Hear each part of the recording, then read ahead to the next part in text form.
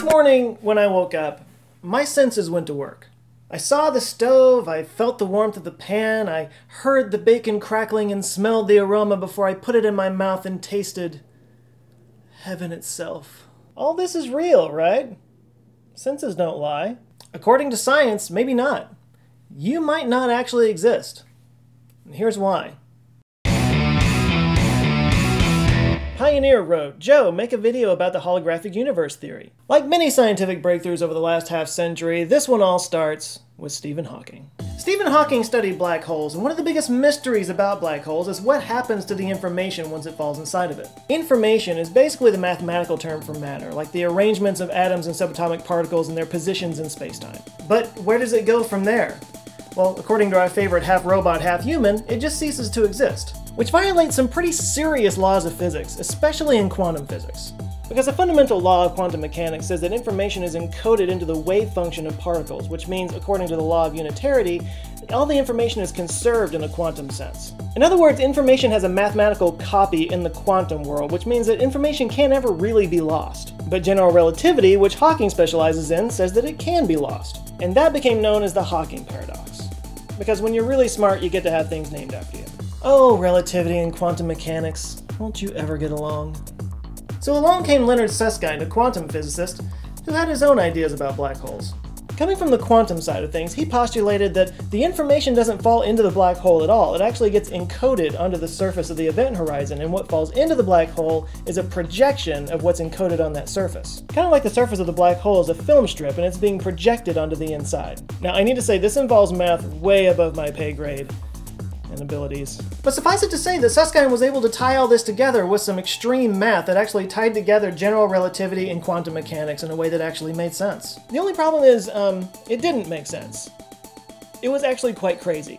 Because this means everything inside of a black hole is a perfect projection of what's on the outside of a black hole, which means there's two of everything. If you were living inside of a black hole, you would have no idea that you were simply a projection of the real you, which existed on the surface of the black hole. Which leads to the next obvious question. Are we just projections? How do we know that we're the real ones and not the copy? There's really no way for us to know. So the idea was understandably met with a healthy amount of skepticism, but it was still solid enough that mathematicians took after it to try to perfect the theory. And sure enough, someone cracked it. Juan Maldacena mathematically proved the holographic principle in what he called the ADS-CFT correspondence, a conjecture between the equivalence of string theory on anti-de Sitter space and a conjecture of conformal field theory that's defined on the boundary of ADS space.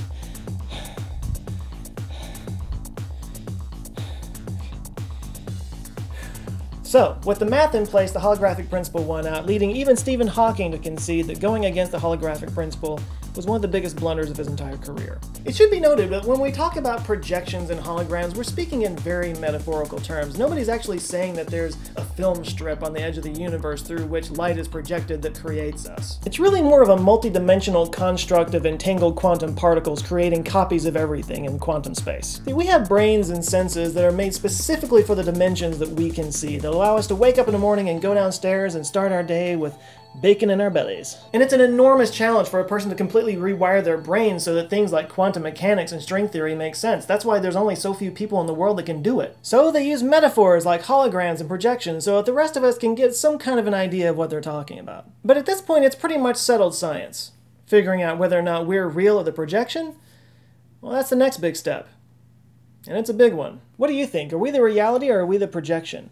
Let's do it up in the comments. Thank you so much for watching, and thanks to Pioneer for a question. If you have a question you'd like answered, you can hit me up on Twitter or in the comments below. If you learned anything, give me a thumbs up, and if this is your first time here and you like it, put a ring on it and subscribe. I come back with stuff like this every week. I think the world is a fascinating place, and I'm here to share all that interestingness with you. So you go out there, have an eye-opening week, and I'll see you next time. Thanks. Love you guys. Take care.